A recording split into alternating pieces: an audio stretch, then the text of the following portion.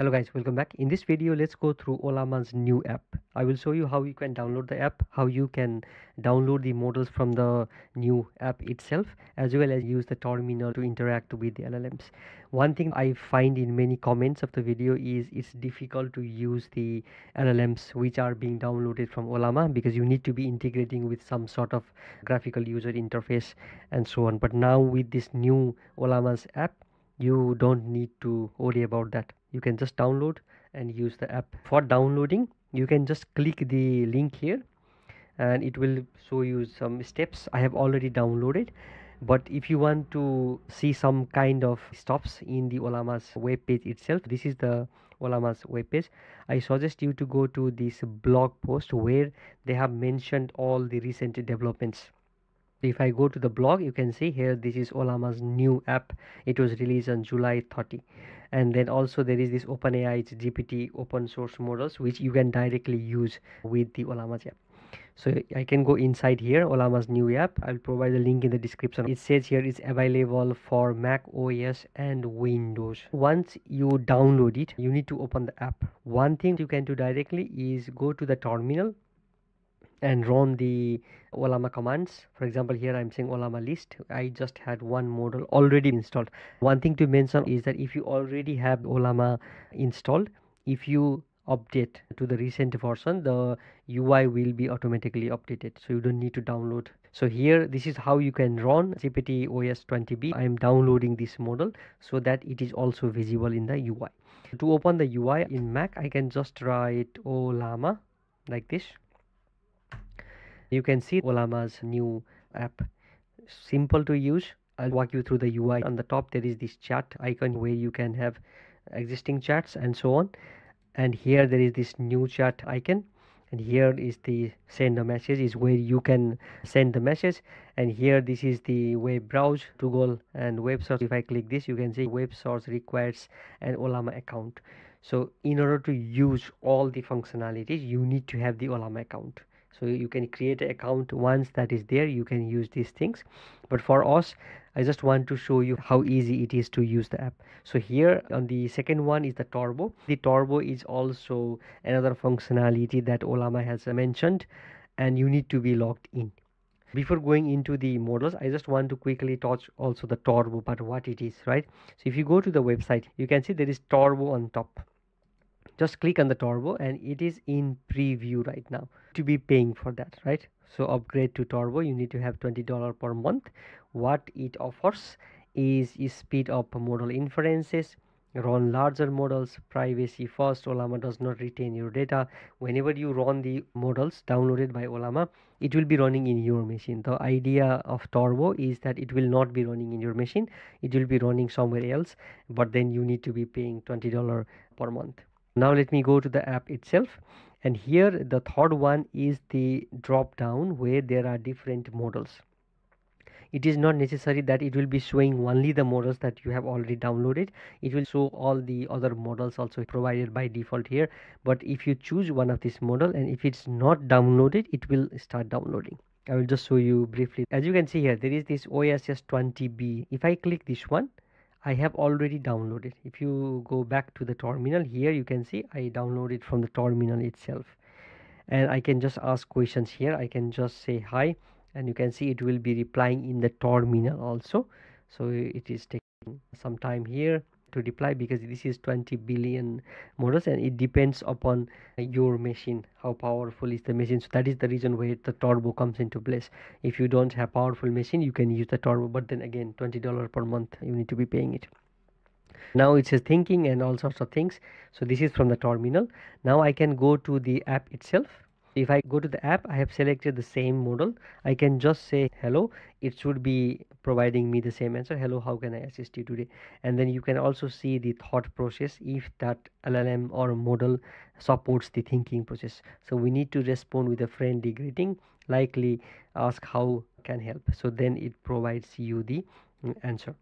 And additional functionalities, I hope you know RAG, retrieval augmented generation. You can already drag and drop some of the files and you can ask the question. Let me just have one file here. I have this attention all you need paper. I can just drag here. You can see there is this attention is all you need paper, and I can say here what is this paper about, and what it will do, it will first extract the contents from this particular PDF, and then it will provide me the answer. So now you can see there it is ongoing process here, and it will use the LLMs under the hood. And here I'm using GPT OSS 20B, meaning that OpenAI is a 20 billion model, and once it goes through all the process, then it will provide us the answer. So that is how the RAG things works, right? So it is going to retrieve some information from this particular document and provide you the answer. When this is answering, let's go and see in the settings also, because there are some things that you can change from the settings. If you are opening the app, on the top there is this Ollama, and inside it there is this settings, right? So in the settings there are functionalities. One, account, it's not connected, you can sign in. Another is expose Ollama to the network, meaning that allow other devices or services to access the Ollama. This is also good functionality. You can just toggle this and it will be saved and it will be allowed. And the next one is where is the model location. You can browse the model location as you want. The third one is what it's interesting, because the context window, now you can see it is just using the 4K context window. It says here context length determines how much of your conversation local LLMs can remember and use to generate the responses. So you can change this by dragging here. Remember, when doing this, use the right context length for that particular LLM. You can change it from it. Now I can maybe go to 32K. That is being saved automatically. There is no save button somewhere, but you can just save it. And last one is the airplane mode. Interesting to see the name here. Airplane mode keeps data local, disabling turbo mode and web search, meaning that if you go to the UI, you can see that here there is this turbo and web search mode. If you don't want that to be showing, you can already go here and do the airplane mode. And now if I go back, you can see there is not these things. It is necessary because, or it's not necessary, but it is good. If you don't want to sign into the Ollama, then this is already more than enough, right? So now let me go to the last comment here. I'm saying hello, and then here what is the paper about. So it didn't answer me. I went back into the settings page, but what I can do here is edit this. The document is gone. I can bring back the document. I can say what is the paper all about. Let's see if it answers. I will be waiting for some time in the UI itself if it answers or not. So when this is answering, now I hope you get the point, because many of us are using Ollama and need to integrate some third parties. I have also created a video about Open Web UI, where you can have all the LLMs from Ollama as well as some other additional models exposed in the Open Web UI, and that's good to have the UI quite good. And there are many functionalities in the Open Web UI, but having the simple UI from the Ollama's team itself, it's easier to use. You can see it is quite minimalist. There is the chat feature. You can go to the settings and change some of the settings there. This is the RAG feature, and it is taking some time. The reason it might be also taking some time is because we have choose the bigger model, and now you can see it is collapsing, but we can choose the smaller model. For example, let's say that I want to go with Gemma 3 1B. So if I go into this one and it is not downloaded in my machine, what I will do is I will drag the same document here. I will just say what is the paper about. It's still the same question, but now I will run. You will see now first it will download the model. This is what I wanted to show you, because if it is already downloaded, it will be used directly. If it is not downloaded, and it will download. So that is really in good part from the UI itself. And if you go here, you can also find the model, meaning that you can go to Ollama's website and find the model that you want. For example, I go to this Ollama's website, I go here in the model section, and maybe I want some embedding model. I have this nomic embed text, so I can go inside it, or I can just search this one, right? Nomic embed text. So I can go to the app itself here, and if I search, no models found. If I maybe go back to the UI and let me just search the whole one, Control C. I will go back here and I will just paste here. You can see if you pass the whole text of the model, it is showing that okay, I find there is one model that I can download, and it says there download icon. You can just download it. So now you see the point. When I uses the bigger model, it was not answering, but here when I choose the smaller model, it says here, okay, here is the breakdown of the document and overall summary. So this is the transformer based neural network, all these things, introduction, background, all sorts of things is being shown here. So you can ask the follow-up question also.